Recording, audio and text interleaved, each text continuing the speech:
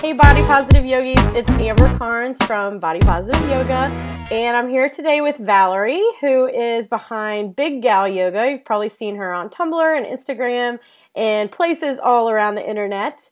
And so I'm really excited to get to talk to you today, Valerie. How are you? I'm doing good. How are Good. you? I'm good. Thank you so much for your time and for talking to our little community here. So, first, I was wondering if you would just tell me your yoga story. How did you find yoga? How long have you been practicing? And what keeps you coming back? How's it intertwined maybe like with the way you feel about your body, stuff like that? Well, I started yoga at my university, and I, s- I had wanted to do yoga back when I was like a freshman in college, but I kind of just blew it off, and I just kind of wanted to do it just because. But eventually, a handful of years down the line, my best friend had taken the class, and it reminded me that I wanted to take it. So I decided to take one of the classes there, and um, I was really excited for it, and I was excited even though I was struggling the first day, that I had a good time doing it.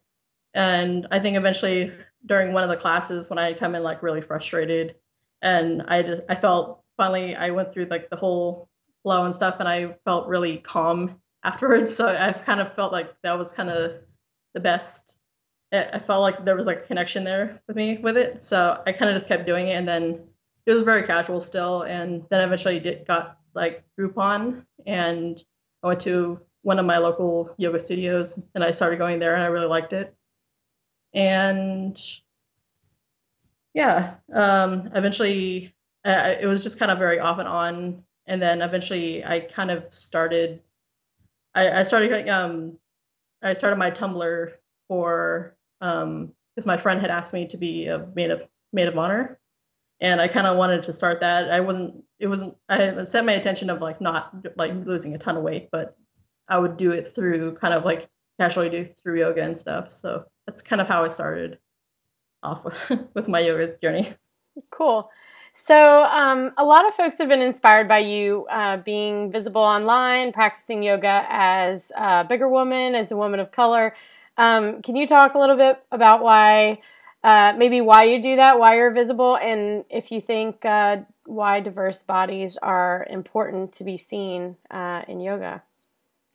I mean, also, yeah, when I did start, I was trying to find, it was very difficult for me to find people who were bigger. I actually found you, like, when I first started, and to, like, find a good, like, modification for the sun salutations.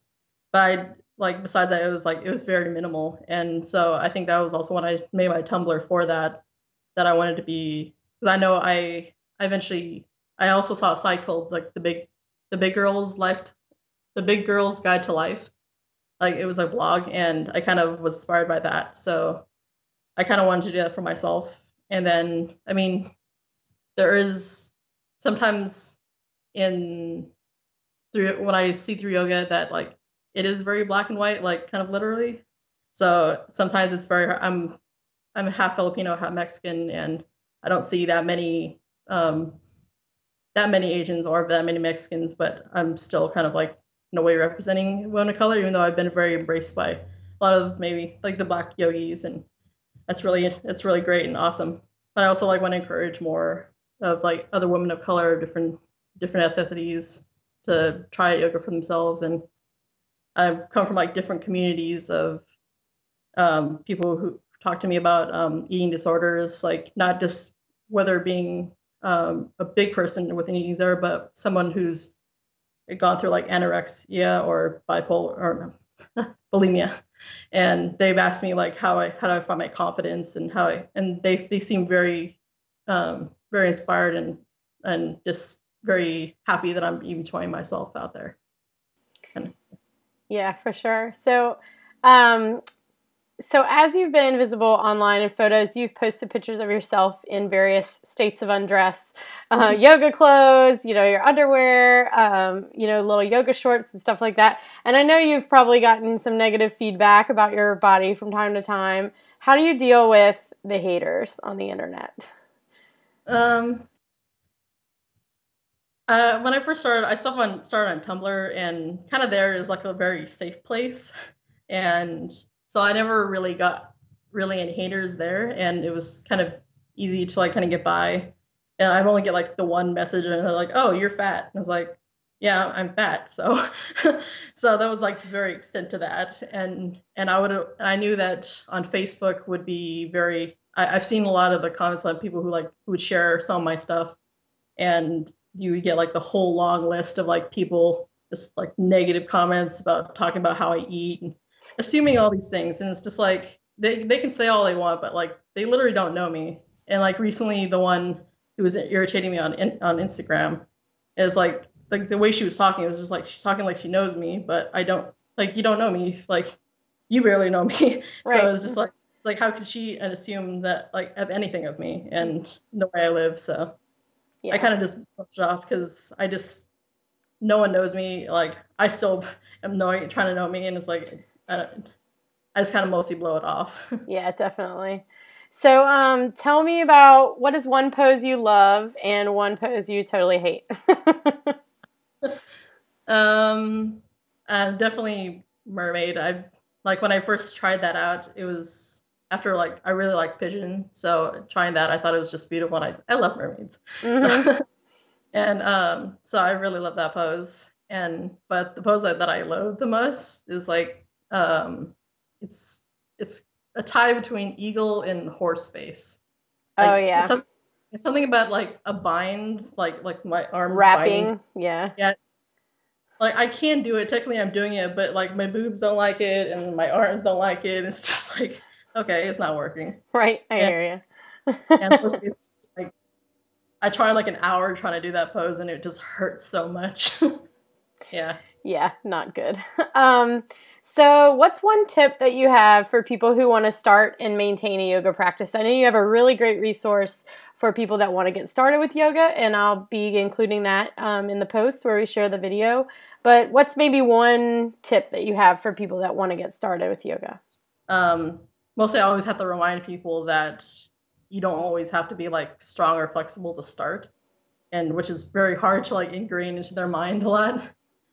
And I mostly just kind of like I have a Tumblr post of like how to get into yoga, and that's just like a list of uh, the sun salutations and a bunch of links to like YouTube's and also one to your link, and then a half a yoga practice and then more extra videos. So that's all I can really feel like I give Mm-hmm. to like people want to start, because that's just how I kind of started, and I feel that's the most comfortable way to get into it without it being so, oh, let's do a really intense vinyasa flow. And it's just like and that's usually how it turns off people. So I just try to like something like ease people into it in a very gentle way. Yeah, definitely. That makes a lot of sense. I think uh, I love what you said about that you don't have to be strong or flexible to start, because I definitely when I'll tell my friends that I teach yoga or whatever, and they're like, "Oh, I want to come to yoga, but I'm just not flexible." I'm like, "But you get flexible coming to yoga."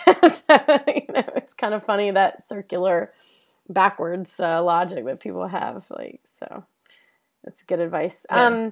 So tell us what you have coming up that other folks can participate in, or something that you're excited about that you're working on, or what's going on in your life that's good. At the moment, I'm kind of like a little busy right now.